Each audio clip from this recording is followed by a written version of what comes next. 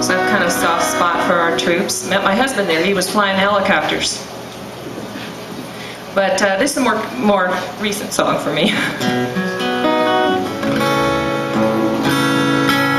And it's called "Thank a Soldier." And if you know it, feel free to sing along a little bit here and there. I've played this song out on Veterans Day and Memorial Day and Armed Forces Day and 4th of July and lots of other occasions. So.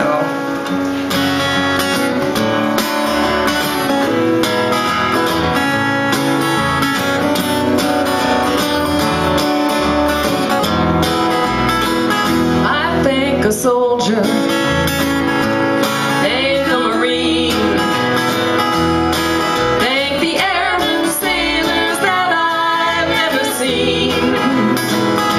Ensuring the freedoms we embrace every day.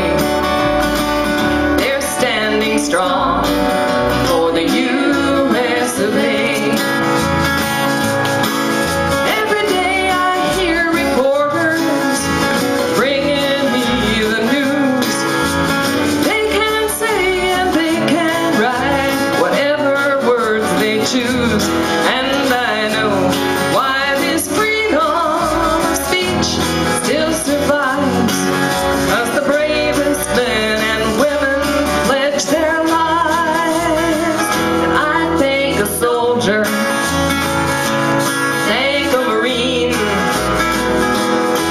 thank the airmen, sailors that I've never seen, ensuring the freedoms we embrace every day. They're standing strong for the U.S. of A. I can choose my form of worship. In America I'm free, and no member of the clergy provides this guarantee. A fair and speedy trial is my right, and yet I see that attorneys don't protect this liberty. So I thank a soldier, thank a Marine, thank the airmen, sailors that I've never seen, ensuring the freedoms we embrace every day. They're standing strong for the U.S. of A.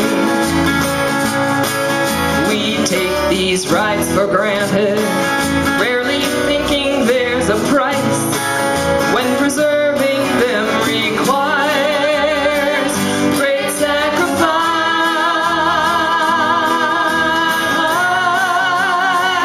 I thank a soldier, thank a Marine, thank the airmen, sailors that I've never seen, ensuring the freedom we embrace every day. They're standing strong for the U.S. of A. Standing strong for the U.S. of A.